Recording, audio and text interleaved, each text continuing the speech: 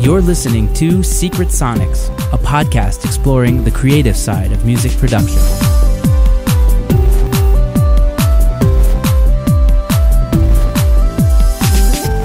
Hello and welcome back to Secret Sonics. I am your host, Ben Wallach. My guest today is Ori Winokur. Ori Winokur is one of the most prominent characters in the Israeli music scene today, producing and engineering many popular records from his studio in Tel Aviv, The Slick, and also playing bass for many popular artists throughout the world. Born in Jerusalem, after studying music in high school and at the New School University of Jazz and Contemporary Music in New York, Ori started working as a house engineer for live events, starting his audio engineering journey. In 2003, Ori and 5 other Jerusalemite musicians established the funk, hip-hop, jazz supergroup Kulalush. The band soon grew a tremendous reputation and massive amounts of fans in Israel and abroad. Ori's first real production break came with Asaf Avidan and the Mojos.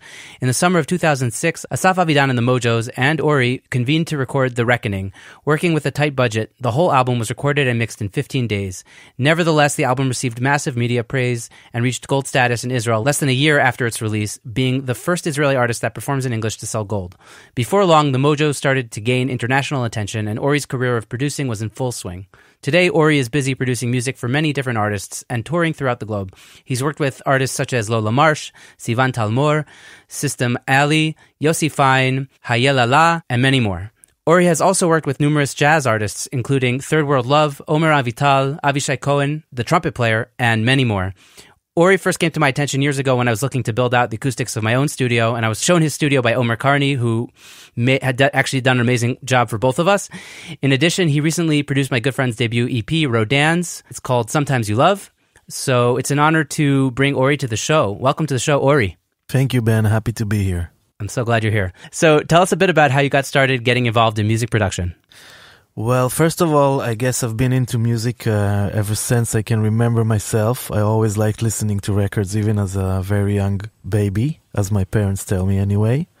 I was a big Beatles fan as a kid. Basically, I started out playing saxophone. You'll be surprised because I kind of dropped it after a few years. But that was my first instrument.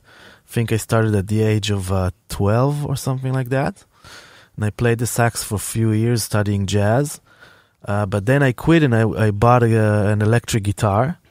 And for my bar mitzvah at the age of 13, I asked my aunt from London to buy me a 4-track because I guess I was always really interested in how records are made because I kept listening to the records, and I watched the covers and looked at the labels, and it always really interests me to know how does this magic happen? How do people create this? So it really was always something that really interested me.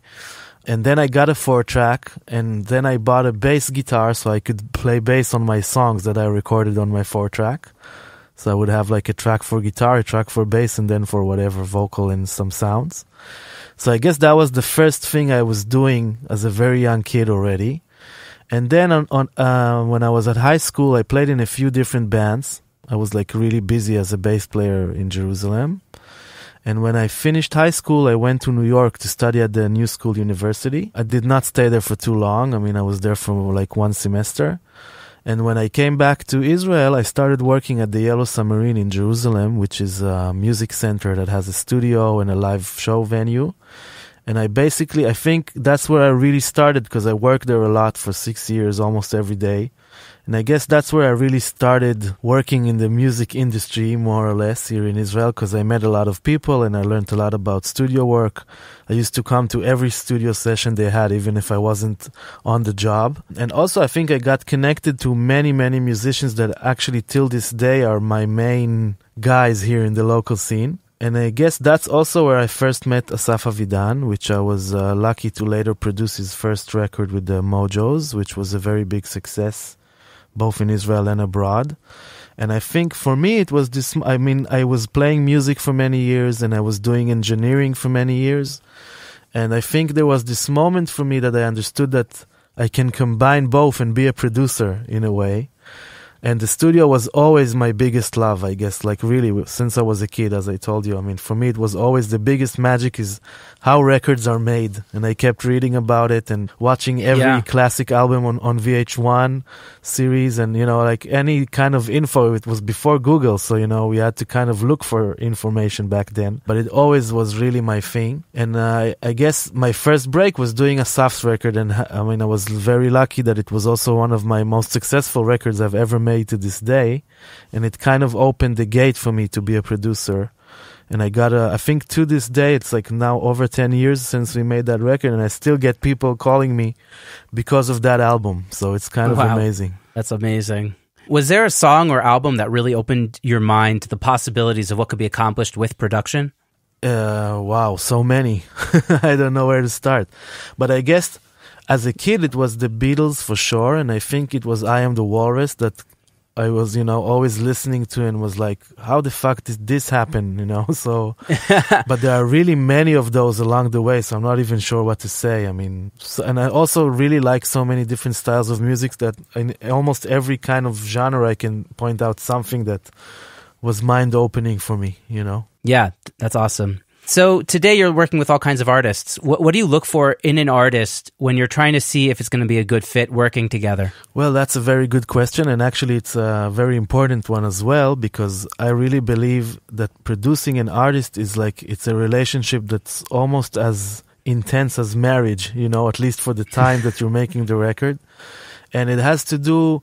in order for it to work well, you have to have a great one-to-one connection on the personal level. First of all, it has to be somebody you can spend time with and enjoy it, because you're going to be spending a lot of time together, right? And the second one, of course, it's kind of a musical connection. And I think for me, the things that I used to really check when I start working with someone is, first of all, of course, I want to listen to all the songs they have. Also because many times the artist himself is not really aware of what's his best work, so it's really important for me and also to know his entire scope of writing. And it also kind of gives me a gateway into his artistic soul, to understand everything that he writes, he or she, of course. And then my best way of doing it is I normally start very slowly, meaning we would meet a few times. We would first of all, of course, get acquainted and listen to the songs that they wrote. And during those listening sessions, we would talk about music. And I would try to see if my ideas or my directions really fit in a way, if I can feel that I'm fertilizing the artist's mind with new ideas which are in the right direction. And if we see that starting to happen, then normally we would get on and start really working together. And I guess I also, it's very important for me to see that the person is open-minded. Because today a lot of artists come with a very closed idea of what they think they want. Yeah. And normally if you come to a producer, if you really want to enjoy what he can bring to your music, you need to be open, at least in some ways. And on the other hand, I would check to see that they're not all the way open, that they have a statement that they're coming with, because otherwise this is something a producer can't invent for anybody. So it's like a really thin line, I guess. And if I want to summarize it to one sentence, I'm looking for the center of the artist, and then I'm trying to see if he's connected to it well enough, and if I can connect to that and really help it grow, Wow, I love what you said there. That's amazing. I found myself personally, like the artists that are too closed in on their vision, it's going to be a nightmare to work with them because they're going to micromanage you to death, basically. Absolutely. And then every small little thing can become a very big deal, and you're not sure about this guitar part, so you think it's the end of the world in the production, and it can get too much. And but again, I can say that as well, that on the other hand, when somebody has no vision of his own as an artist, first of all, in a way means they're not ready to record an album yet. Definitely not an album. Maybe one song to learn a little bit and so on. And also, you can do a great job as a producer there, because you have normally you would have you can do whatever you want to do.